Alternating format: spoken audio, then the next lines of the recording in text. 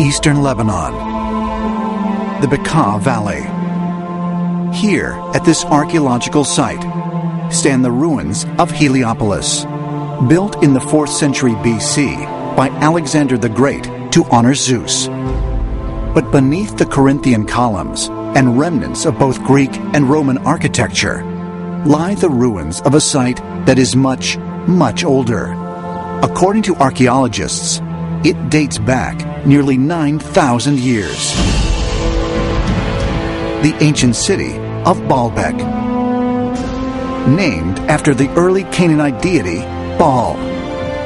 Baal is the god of life, the god of the sky, the god of the sun. He was the god that was venerated on the site of Baalbek during the Canaanite and the Phoenician times. And so because it was already sacred to the god Baal, then later the Greeks and the Romans then would build temples on this very same spot. Archaeological surveys have revealed that the enormous stone foundation that lies at the base of the site dates back tens of thousands of years.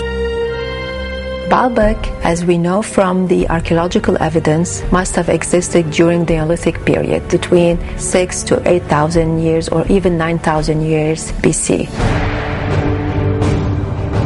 But even more significant to ancient astronaut theorists is their belief that the colossal stone platform may once have served as a landing pad for space travelers.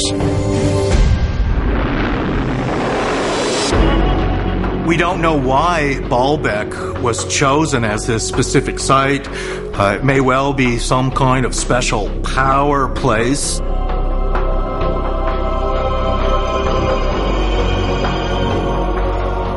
But what was originally there before the Roman temple was this spaceport platform that was apparently used for extraterrestrials coming and going on planet Earth. As evidence, researchers point to the gigantic megalithic stones incorporated into the foundation, each weighing between 800 to 1,200 tons, and perfectly fitted together.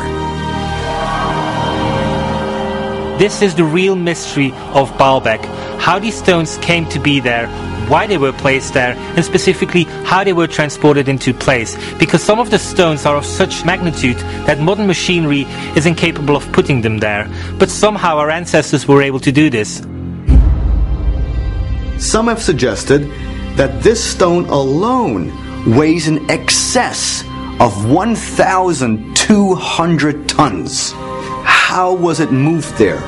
Because obviously it's situated on top of these stone rows that we can find down here, which means that this stone had to be lifted and then set on top of these stones down here.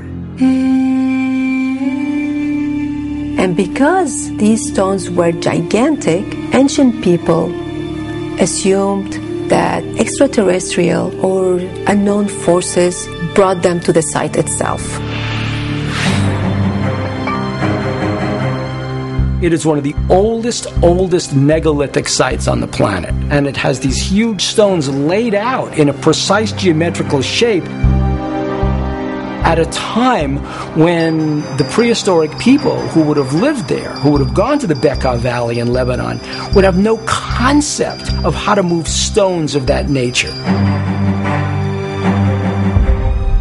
But if the moving, hoisting, and setting of such massive stones was so incredibly difficult, then who or what placed them there?